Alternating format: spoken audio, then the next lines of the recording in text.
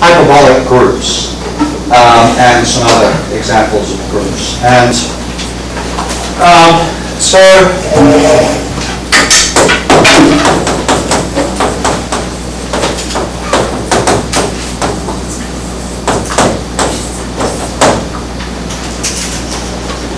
I kind of want to do two things. One, I want to talk about extending the results, or as sort of stated, and tackle this sort of conjecture. And then I want to talk about a variation where one considers stable commutator length not of random words of length n, but of the result of a random walk of length n. And so it's a slightly different notion, but it's related, but it has slightly different kinds of properties with respect to sort of functoriality. Okay, anyway, so let G be a hyperbolic group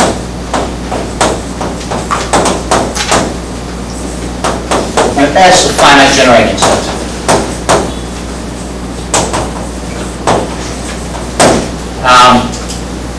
If you like, you can make it symmetric. In any case, I want to think of it as generating G as a semigroup, just for convenience. So,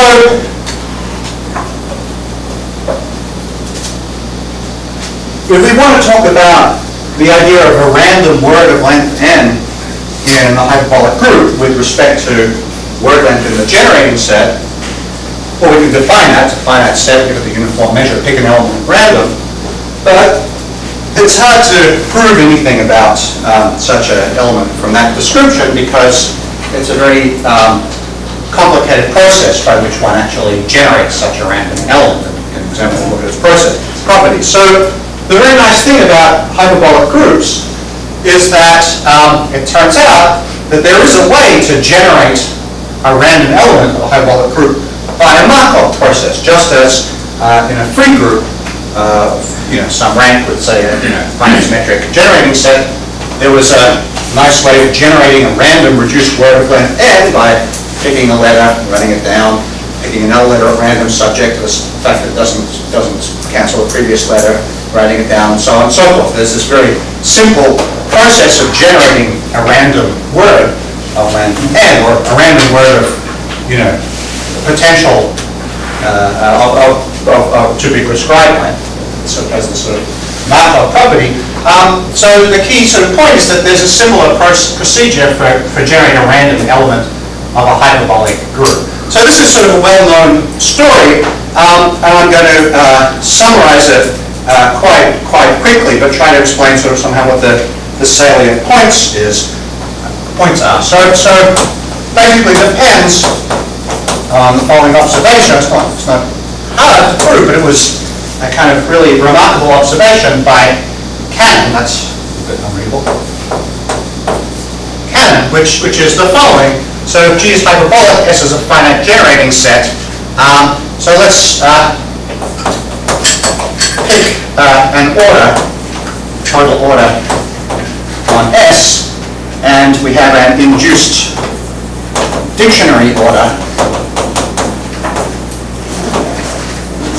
on S star, meaning words of arbitrary finite length in the alphabet S, then with respect to this dictionary order, the language of, for concreteness, lexicographically first,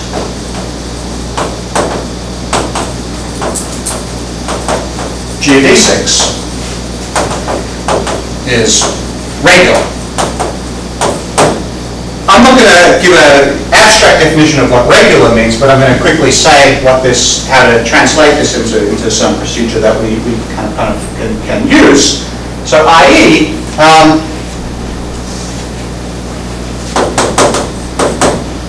there exists a finite directed graph,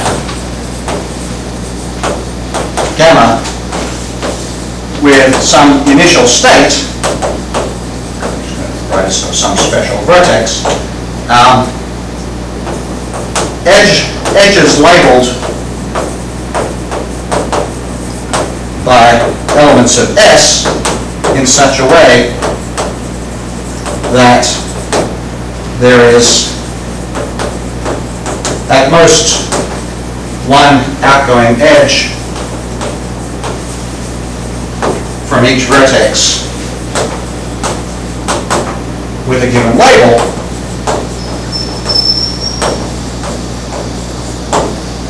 and with the following property. So I guess I'll draw it over here. So we look at the set of finite directed paths in gamma. Well, actually, in fact, let's say directed paths in gamma of length n, starting at this sort of initial vertex. Well, given such a path, we read the edge labels and we get a word in the alphabet S star. So read the edge labels. Well, we get words of length n in some very specific regular language, L star, and then given such a word, we evaluate it. Right, give a word in S star as an element in the group. We evaluate, we get an element of the group, and what we get here are, well, I already have elements of word length at most n. It turns out they're going to be elements of word length exactly n. So in fact, these are going to be elements of G of length, word length, exactly n. And the point is that both of these maps here should be bijections.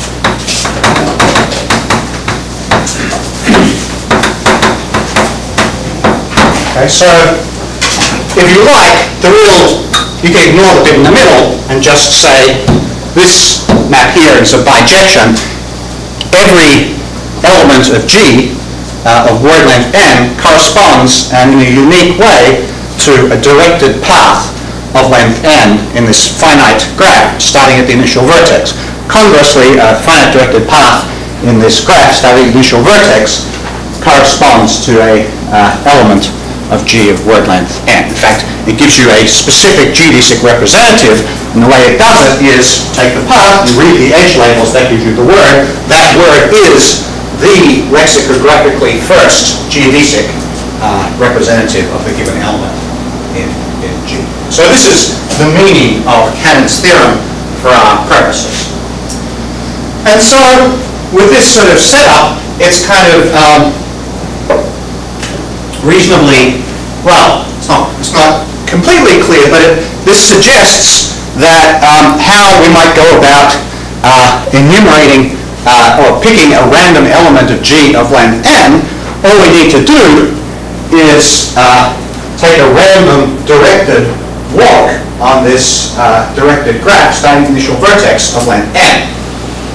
Well, to say what we mean by a random walk, each step, of course, will just go along some edge, some directed edge, which is outgoing from the given vertex that we're at. But to decide what we mean by random, we want this to be a Markov process, where the states of the Markov process are the vertices in the graph. We need to say what the edge probabilities are. So we need to choose probabilities on the edges in such a way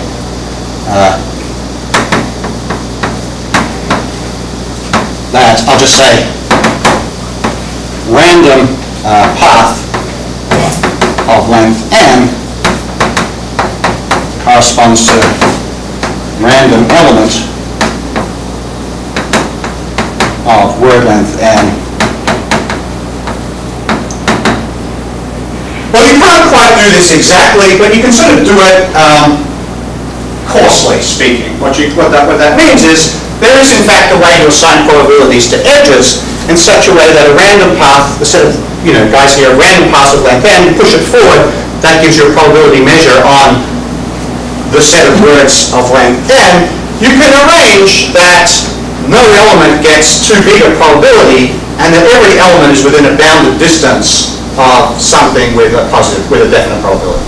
Right? So some elements might get probability 0 in this way of assigning probabilities here, but everything will be within, say, distance 17 of something whose probability is at least, you know, a third of whatever the maximum is, and yeah, no element has more than 3 times whatever the minimum is. I don't understand that. If you assign positive probabilities to all the edges, then which you do not. Which you do not. Okay. All right. Why not? So here's why not. Here's a graph.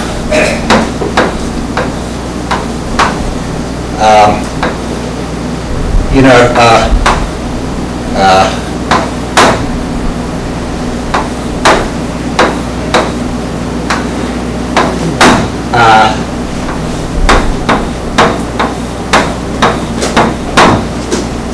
here's a graph. So supposing we assign positive, so here's our initial state. We go here, and when we're here, we go to any one of these guys, and then after a while, if we happen to land here, we could decide to go here. Once we're here, we have to just go sort of back and forth. So the point is, once we land here, our future is sort of determined. If we're here, then we have lots of choices for our future. The set of possible futures grows exponentially fast. So if you just look at the set of all words of length n, basically all of them, almost all of them have the property that they spend all but log n of their time in this component.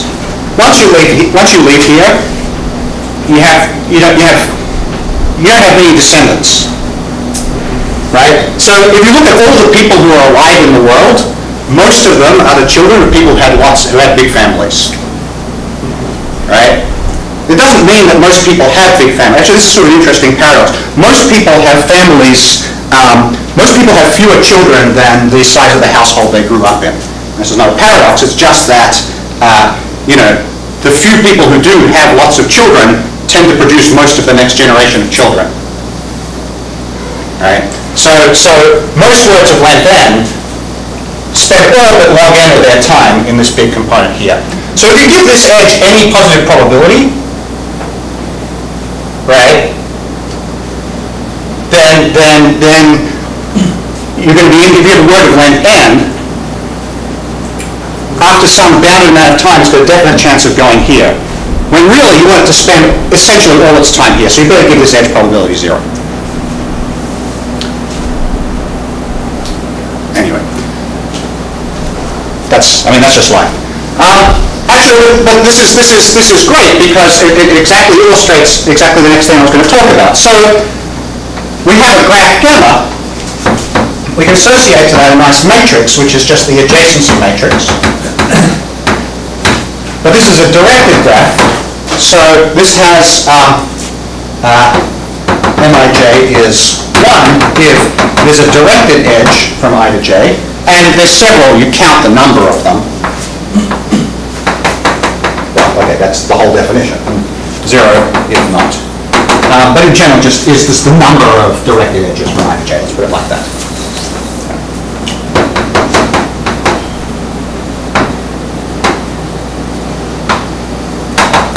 So this is not a symmetric matrix, but it is a non-negative matrix. And so current Frobenius theory tells you it has sort of a maximum eigenvalue. Maximum eigenvalue. It's real. Has a non-negative positive, a non-negative right eigenvector with eigenvalue lambda, non-negative left eigenvector with eigenvalue lambda. So as a maximum eigenvalue, there are all the other eigenvalues are strictly less than or equal to an absolute value. There might happen to be some which are equal actually, and this is sort of because this is not a strictly positive matrix. But anyway, there's some maximal eigenvalue, and this maximal eigenvalue is the growth rate of words. Well, do be a little bit careful. This has the property that the number of I'm just going to write this for a number of paths of length n, is lambda bn times some polynomial in n. It's order of magnitude. Okay. And the degree of the polynomial the degree of the polynomial plus 1 is basically the dimension of the biggest Jordan block in this eigenvalue, with eigenvalue lambda. So I'll just say that degree of p plus 1 is dimension of the maximal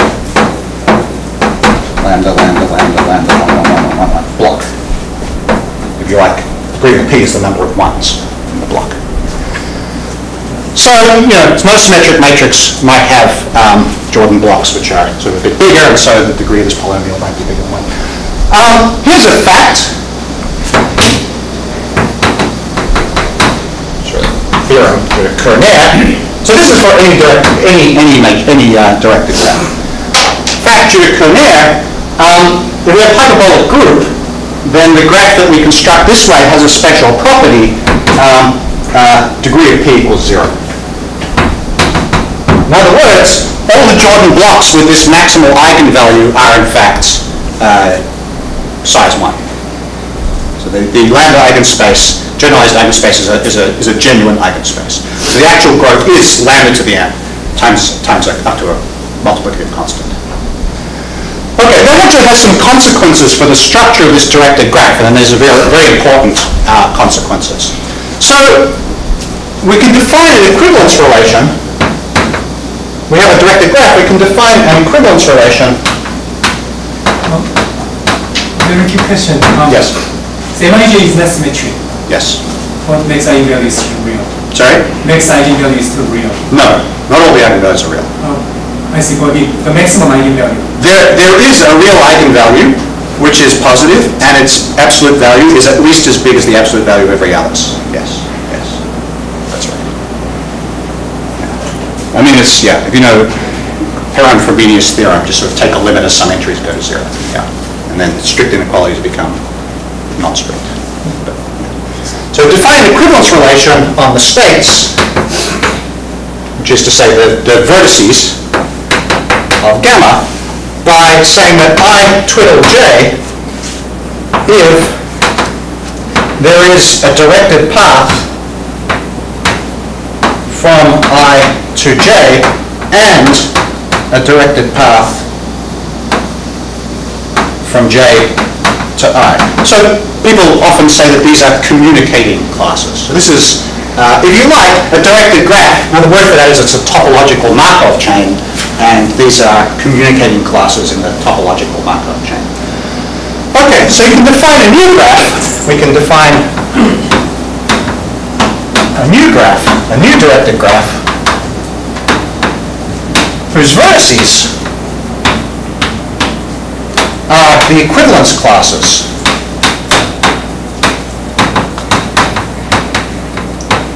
of the old vertices. Whichever equivalence class gets the initial vertex, that's the equivalence. That's the initial vertex in the new graph. It's probably safe to have nothing coming into the initial vertex, so that gets its own equivalence class. So we get, if we did that to this graph here, here's one equivalence class. Here's another equivalence class. Here's a third equivalence class. So the new graph we get, kind of look a little bit uninteresting, basically just looks like this.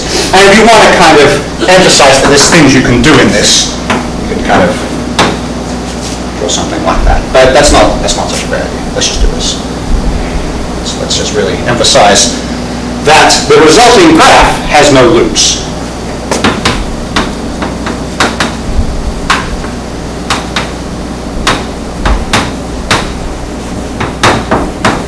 Right? Because if there were a loop here, what would it mean? It would mean that there are a pair of communicating classes where there's a path from a guy here to a guy here, and a path from some guy, another, possibly a different guy here to a different guy here, but then we can join those up using communicating property within the classes to get a loop proving that these two, proving that these two elements that you thought were not communicating were in fact communicating. Okay. So the point is, once we kind of quotient out by, every loop quotients to a point, the resulting directed graph has no loops. That's one way to say it. Okay, so the vertices of this new graph we're going to call the components of the old graph. So these are the components of gamma. And now each component, C, gets its own adjacency matrix, right? Now, the nice thing about this is that the adjacency matrix of a component has the following property. For every I and j, there's a power of the matrix such that the ij entry is non-zero. It's positive, in fact. So this is sometimes called ergodicity. Well, yeah, it's sometimes called ergodicity. I just call it ergodicity. Each component C gets MC. Sometimes ergodicity you want to... So the point is MC itself, it may not have a power in which every entry is positive, but for every entry there's a power such that it's positive. And so what this means, in fact, is that the biggest eigenvalue, the Jordan blocks, all have size 1. Now, there might happen to be other eigenvalues which are equal to the biggest eigenvalue times the root of unity. And you can kind of ignore that. Basically, it would mean, for instance, supposing the greatest common divisor of the lengths of all loops was bigger than 1. Well, then they would sort of like, you could color the vertices with different colors in such a way that every walk of length, n, went from a vertex of the same color. Preserve colors or something. Anyway, so let's sort of ignore the sort of issue of periodicity or otherwise, but each component C gets an MC, and each MC has its own maximum eigenvalue, lambda C, and in fact the Jordan block here is just sort of size 1, and a Jordan block of size P plus 1, corresponds to a consecutive string of components for which lambda C equals lambda. So Cornet's theorem about the rate of growth of elements in a hyperbolic group implies that components for which lambda C equals lambda, maybe there are several of them, but they can occur in parallel, but they can't occur in series. So I'm going to call a component big if lambda C equals lambda. Okay, so C is big if lambda C equals lambda. By the way, lambda is equal to the maximum over C of lambda sub C. Right? So there's at least one big component, and possibly several. And Cornet's theorem says that big components can occur possibly in parallel, but not in series. So maybe I should say that.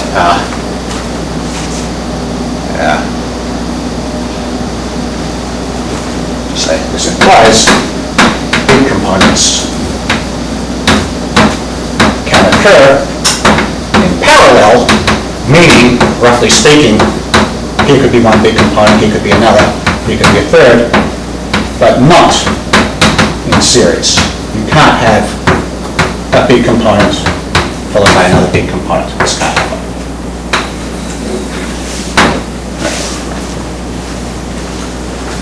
So in fact, if we want to look at the structure of this graph, well, as I said, in this particular example we drew here, if you look at all blocks of length, a billion, then almost all of extremely high probability, they spend all their time in here except for possibly length log a billion. And in fact, the same is true in general. If you look at almost all walks of length n, they spend basically all their time, except possibly for a prefix and a suffix of length log n, in a maximal component.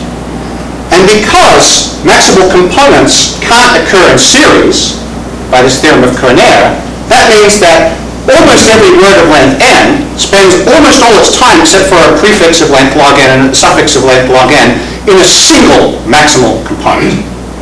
So if you actually want to know what the correct edge weights to put on the edges, basically you might have some probability on edges leading into a big component, depending on how likely you are to enter that big component, but you have no probability on edges leading out. Okay. So this is just a sort of lemma or observation, I'm not going to prove it, it's stated. All but exponentially few words, or paths of length n, spend all but log n prefix and suffix of their time in a single big component. It'll be different for different words, but that's sort of the way it is. So schematically speaking, here's the initial vertex. You have finitely many big components. We kind of have some sort of tails coming up here. Almost all the words spend sort of log n time going along one of these paths. Then they spend n, minus 2 log n, I guess, or whatever, time here, and they might spend log n at the end. We can't just ignore the suffix and the prefix. Things on the scale of log n are kind of uninteresting to us. So basically, the word very quickly chooses a big component, goes there, and then stays there. So you just have a bunch of probabilities, P1, P2, P3, which are just the probabilities of entering a big component. Since you do it at the start, these are just some fixed probabilities. Having then entered a big component, a random walk thereafter is just generated by an ergodic Markov process. Okay, and that's nice because there are a lot of theorems for ergodic Markov chains. We have law of large numbers, central limit theorems, and so on and so forth. So, for instance, the lemma we proved yesterday that said if we had a random word in a free group of length n, and we looked at subwords of length L, which was strictly less than this critical length scale, then the words were extremely well equidistributed. A similar thing holds for each of these big components. Okay, so what do I mean by that? I mean that, so first we have to decide what the length scale is. So the length scale is log now to the base lambda of n. Right, log n over log. Right, this is the this is the growth rate of the Markov process. The rate at which it's generating words is lambda. Right? It's roughly lambda times as many words of length 3 as there are of length 2. Well, of length a billion as there are of length a billion minus 1. So m is this, and this length scale, we fix some L less than 1, we define capital L, little l, m. We look at the set, I'll call it S star capital L, of possible strings of length L, then each component C determines a measure, probability measure, mu C, probability measure on this set. I mean, it's a finite set, it's just a bunch of weights telling you how often, an arbitrarily long word conditioned to be in a component C, how many of the subwords are this particular guy here. So we have to have some probability measure mu sub C, and then we have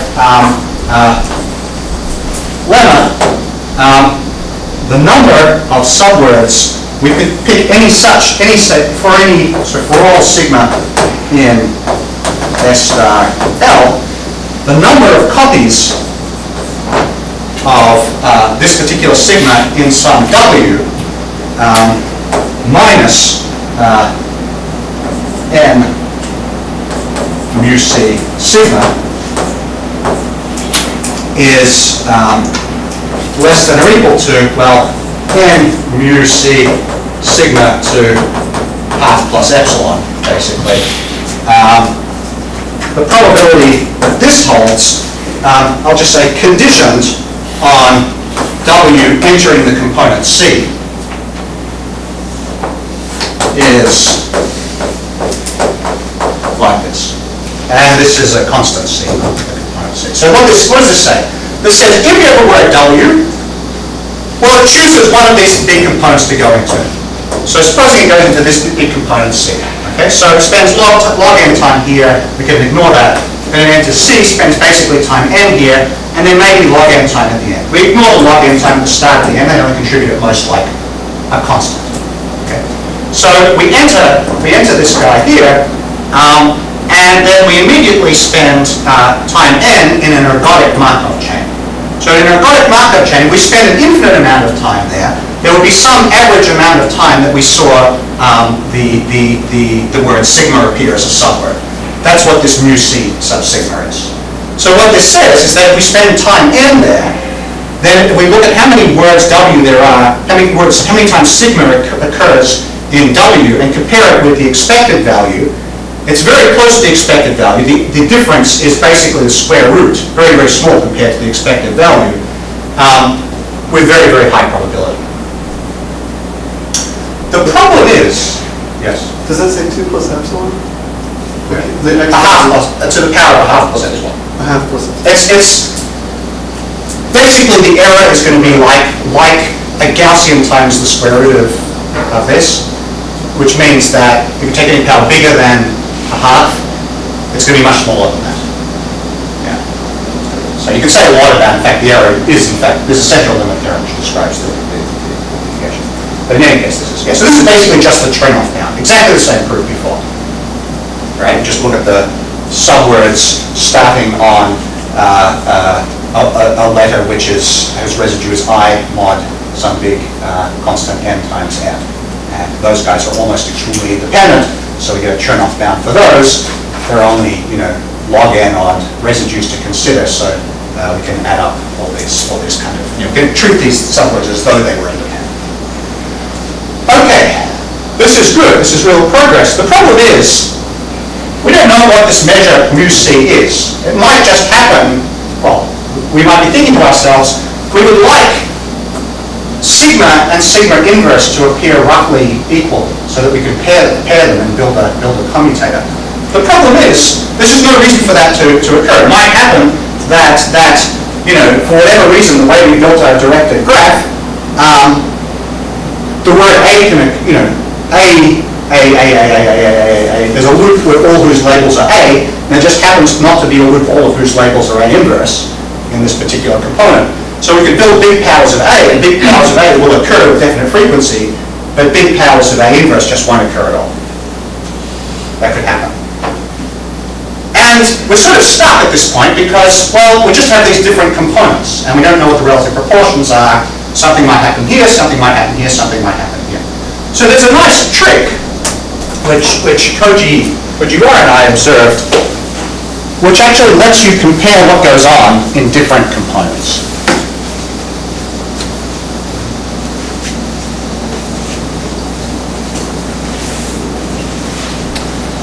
So the point is, our Markov chain is not ergodic. If it were ergodic, that would mean that there's essentially just one big component. Our Markov chain is not ergodic.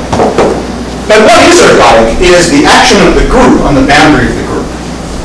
There's a group here. This is not just a semi-group or a set or something. It's secretly a group. We haven't really used the group, the multiplication in the group anywhere. So let's actually look at a group.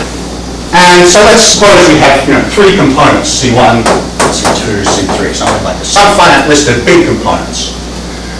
And so basically you can break up the group into pieces corresponding to the words, which correspond to paths which spend most of their time in the components C1, C2, C3. So these C1 words, the C2 words, the C3 words. Okay? So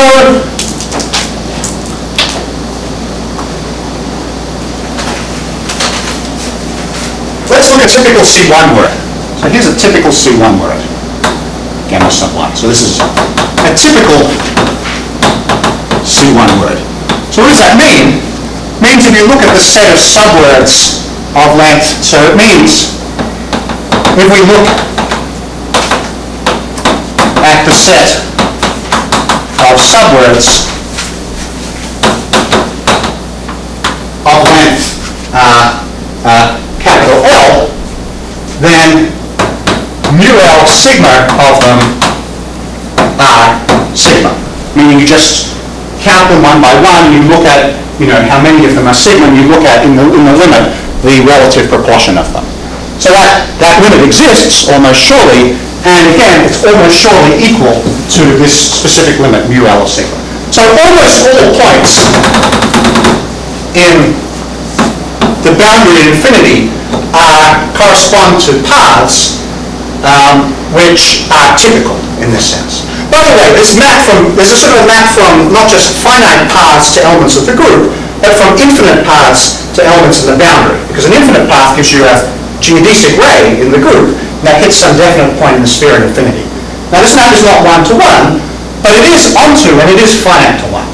So given a point in infinity, up to a finite ambiguity, you can reconstruct the infinite path in gamma corresponding to that. So it makes sense to talk about a point in the boundary corresponding to a typical path or not. So we have a typical path, and we know we can read off this probability, this is mu c. We can read off this probability measure just from almost any path. We have almost any path available to us that basically determines this probability measure. We just read that off. Well, what we do, let's hit this path on the left with an element of the group in such a way that, so this is now, G or something. This is G gamma. We hit this path on the left with an element of the group in such a way that the endpoint of it, which was in, say, boundary 1, has now mapped into boundary 2. Why can we do this? Well, this is just some point in the boundary, and the action of the group G on its boundary is ergodic. You have to say what you mean, what measure you mean when you talk about ergodic. Well, you have a measure on paths, you have a measure on infinite paths. Set of infinite paths is a nice measure, just push it forward to this measure on the boundary. That's a very standard thing, it's called a Patterson-Sullivan measure. And it's a theorem, true, just as true in hyperbolic groups as it is for Kleinian groups, that the action of the group G on its boundary is ergodic with respect to the Patterson-Sullivan measure. Basically, the Patterson-Sullivan measure is proportional to Hausdorff measure in a certain kind of metric, and therefore it has to be ergodic. So what does this mean? It means you can get this endpoint and map it into this endpoint, map it into some different region here. In fact, we can map to this different region in such a way that there's some gamma 2 with the same endpoint, such that gamma 2 is a typical C2 word.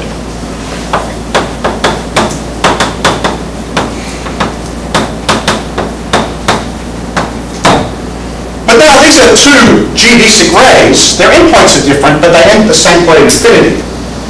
So outside some compact region, they fellow travel, and that means that the subwords of length L here and the subwords of length L here correspond, approximately. Approximately correspond. So there's a kind of convolution, if you like. I'm going to call it sort of mu C prime. I'm going to write a formula that doesn't really make sense. I'm going to say mu C convolved with this equals mu C prime. What do I mean by that? There's a rule, mu C, which takes, so this is sort of a function, if you like, from S star L to probability measures on S star L with the following thing. So if I take a, so then it makes sense to convolve this, right? So I have a probability measure and I convolve it with a function from elements of S to probability measures, I get a probability measure. Okay, so it says I take something, I take a word of length L with whatever probability, some specific guy, I take that specific guy, I apply this to it, I get another guy with some distribution, and that tells me the target, sort of randomly speaking, and I sort of integrate over all possible guys, and that gives me a map from measures to measures. Okay. And this has the crucial property that mu C prime of any word sigma is always equal to the support of this. It's a measure, so the support of this is consists of words of the form G1 sigma G2, where the length of G1 and G2 is bounded by a constant. Basically, delta, 2 delta. Let's just in fact call it like 2 delta. Okay, so what does this mean? It means that the measures mu c and mu c prime are not exactly the same, but they're almost the same. Basically, the measure mu c prime is obtained by smearing out mu c a little bit, by taking every word in mu c and replacing it by a collection of words which differ from that word only by multiplying either on the left or the right or both by a small word. So if you consider words up to sort of the ambiguity of being multiplied on the left or on the right by words of a bounded size, up to that ambiguity, mu c and mu c prime are the same. Okay? That's true for any pair. There are finitely many. So that says all the mu c are basically the same, up to this sort of finite ambiguity. All the mu c are basically the same. Well, that's good because if we look at all the words of length L, then G inverse appears as often as G, well, once. So what that means is that with all the mu's together, we add up all the mu's together, that's something which is supported on S star L. Maybe it's not symmetric there, but its image in G is symmetric because its image in G is just the set of all words of length L. Right? So, in particular, it implies that each mu c is approximately symmetric in the sense that sigma and sigma inverse appear approximately the same amount. Well, not quite. We can choose a sort of map, again a sort of probabilistic map from SC star L to itself, such that every word sigma is sort of paired with another word which is not quite sigma inverse, but differs from it by multiplication on the left and the right by a short word. And we can do this basically eating up all the probability in a kind of uniform way. So I'll just sort of say we can pair sigma with some sigma prime, which is equal to G sigma inverse G2, and these two are both short. We can pair these sort of probabilistically, realistically, in such a way that it takes the measure to itself. Okay? And what that means is that if we have a random word of length n, and we know that the distribution of the subwords of length L is very close to this measure mu c, then we compare the subwords of this specific word L in such a way that each subword is paired with a different word which differs from its inverse only by a little multiplication of the left and the right. Okay? And we know that, well, here's our big word W of length n. We've got all these subwords of length L. In fact, we could just write, the ones that just occur in consecutive ones. Each one can be paired with some other one which is almost equal to the inverse of it. We can cancel these at the cost of a commutator and be left with something of size 1 over log n at the end. So that sort of says that the commutator length of L is W is less than or equal to order n over log n with very high probability.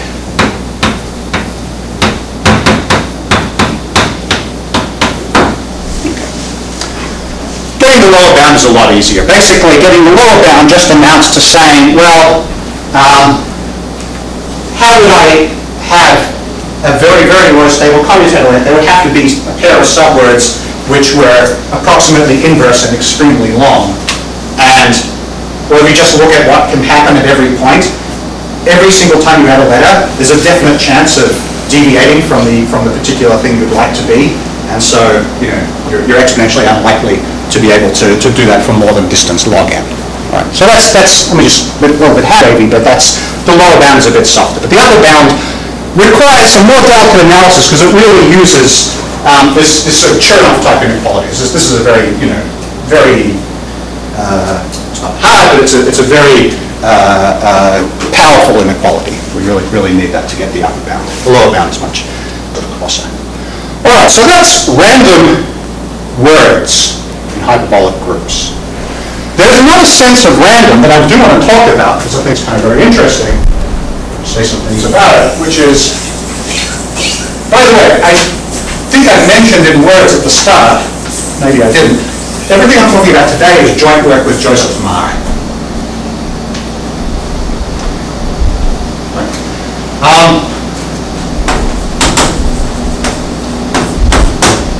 Okay, so now, let's look at random walks.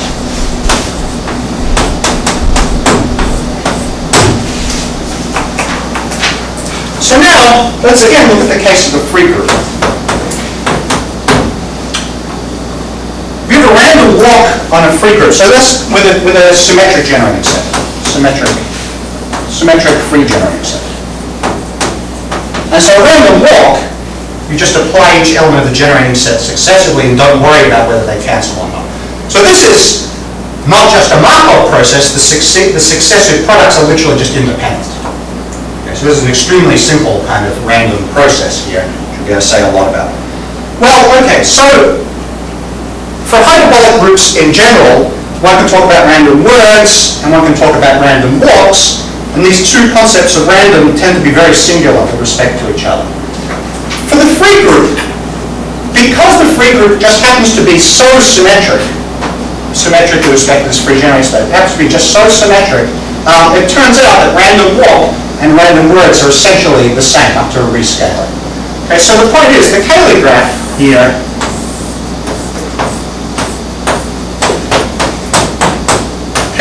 and I guess I'm implicitly assuming it has rank 2, but anyway, the Cayley graph here, the group of symmetries of this graph, which say fix the origin, is transitive on the sphere of any given radius.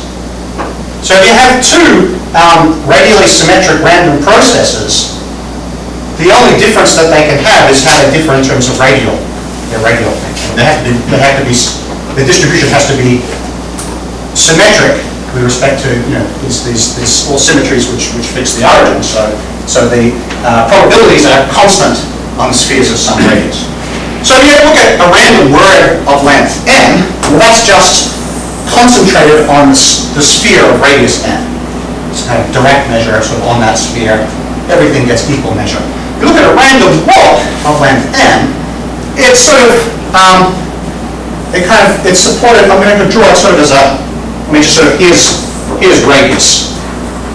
So the random word is just sort of, this is random word. Just has a 1 at n. Random walk, it's kind of like a bump like this. But actually, it turns out to be a very, very thin bump. Basically, the width of it is like log n.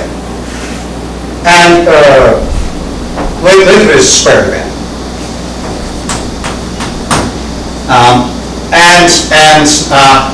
It's peaked, not at n, but at n 2k minus 2 over 2k. And the reason for this is that if you think of how far you are away from the origin, well, unless you're literally at the origin, that just looks like a biased random walk, right? At every point, no matter where you are, providing it's not the origin, you have 2k minus 1 chances of increasing the distance from the origin by 1, and 1 chance of decreasing the distance from the origin by 1. So you, on average, move away from the origin of 2k minus 2 over 2k steps with each step, and then your deviation from that is basically just an ordinary unbiased random walk. So you're going to go exactly distance n, 2k minus 2 over 2k, with error order root n. So if you think about it, a random walk of length n is basically just a convolution of random words of length, things in this interval weighted by this amount. And since we know exactly what the stable commutator length is for a random word, we know exactly what the stable commutator length is for a random walk. So, corollary, stable commutator length, probability that the stable commutator length of, this is now random walk of length n, again n even, it's going to be, well, n over log,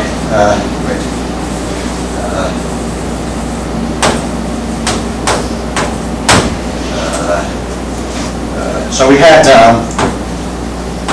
log 2k minus 1 over 6. We need to multiply that by 2k minus 2 over 2k.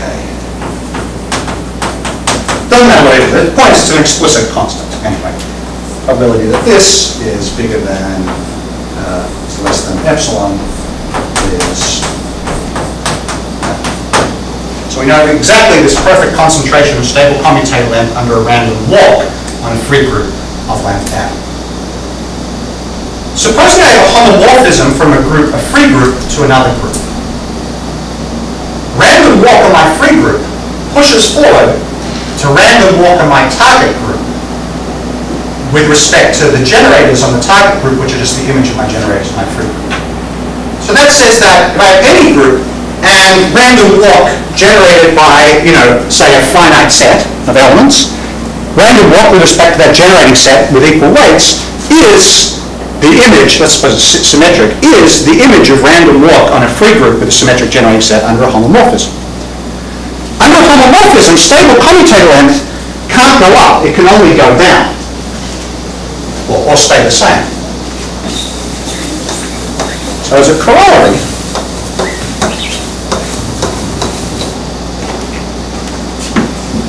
let's let G be any group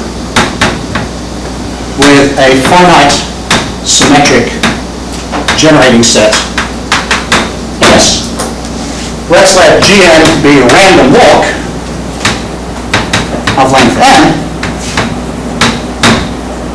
And let's look at the stable commutator length of this compared to, so this thing here, let me just say, this thing here is going to be less than or equal to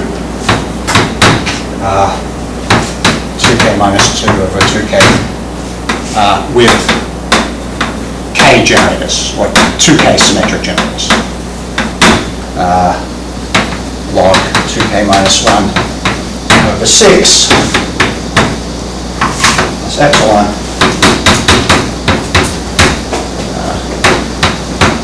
So we get an upper bound for a random walk in any group. If any group with any symmetric generating set, look at symmetric random walk with respect to that generating set, run it for time n, the universal upper bound, explicit constant for the universal upper bound. I think it'd be kind of interesting to characterize exactly when equality is achieved. I imagine it probably characterizes free groups. I guess I don't know that for a fact, but that'd be my guess. You might worry a little bit that we have to condition, of course, on words in the commutator subgroup. And over here, you might have words which are not in the commutator subgroup whose image over there is in the commutator subgroup. But what's true is that if I have a random word here of length n, with very high probability, it's something in the commutator subgroup times something whose size is small, little o of n over log. In fact, n to the minus k over 2. Right? So in particular, its image is something in the commutator subgroup times something very small.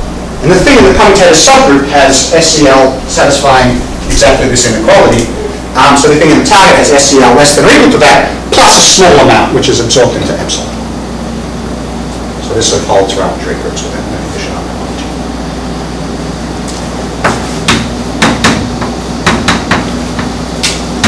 Well, this is a one-sided bound.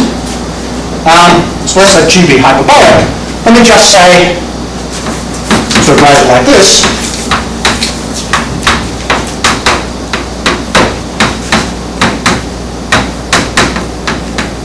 We don't know that C1 and C2 are the same. We don't know that there's a concentration-specific value, but we do know that there are upper and lower bounds of order n over log n with probability 1 minus O, C to the minus n, plus C. And in fact, you can say something a little bit stronger than that. We can let S be any generating set. Maybe we have to say symmetric. Symmetric generating set. Not necessarily, the support doesn't necessarily have to generate G. The support generates a non-elementary subgroup. I think this is right. Anyway, support generating a non-elementary subgroup, we still get the lower bound. And the nice thing about this is that if we have H any any K generated group, well, H any group, finitely generated group, suppose SCL of random walk in H of length n, so this is random walk of length n. Supposing this goes slower than n over log n with probability, doesn't even have to be with high probability, but with probability bigger than, exponentially small. It could even hold only for, polynomially few words, but providing it's bigger than just exponentially many. I think this just has a definite chance of happening. Then any homomorphism from H to any hyperbolic group has elementary image.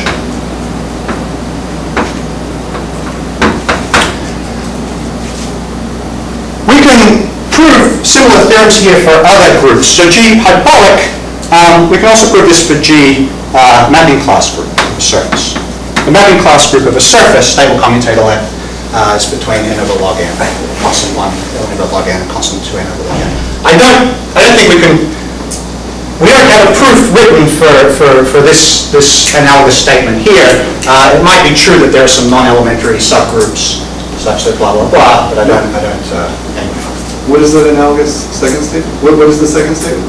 Which statement? You said you don't have an analogy for which statement? For the hyperbolic group with a generating set this blah, if the generating set, if the support of the random, if it's not a generating set but merely generates some non-elementary subgroup, we still have the lower bound. Okay. We always have upper bound. The upper bound is true for any group.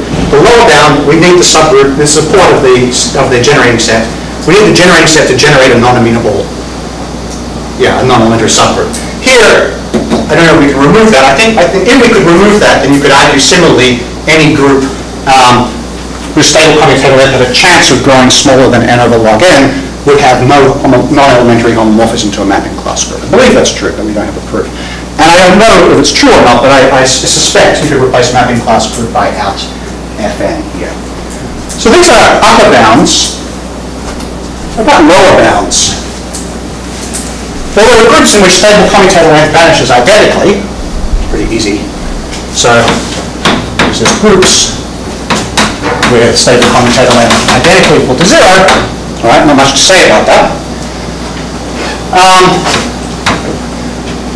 There also exist groups with stable commutator length of, so this is now always a random walk,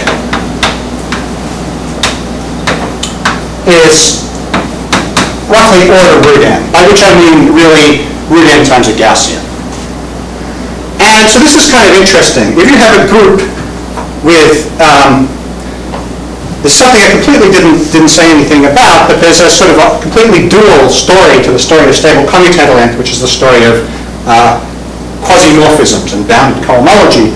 And so having non-trivial stable commutator length turns out to be equivalent to the existence of some interesting functions called homogeneous quasimorphisms. So these are functions a bit like homomorphisms, not exactly. And it's sort of a fact proved by Bjorklund and Hartnick that the values of a quasimorphism on any group, in sort of quite astonishing generality, satisfy a central limit theorem with respect to random walk on the group.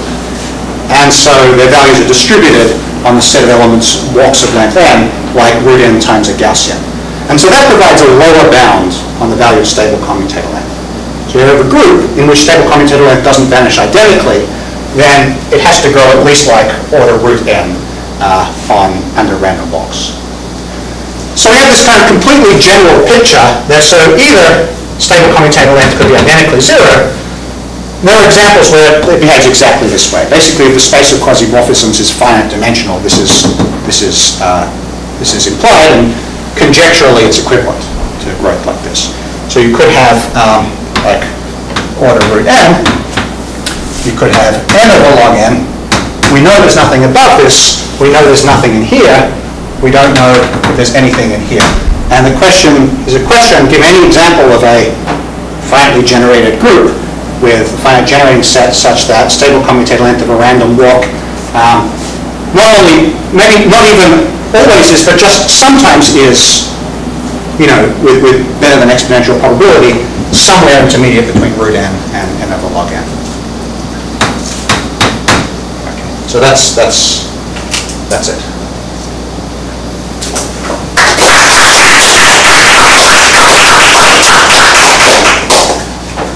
So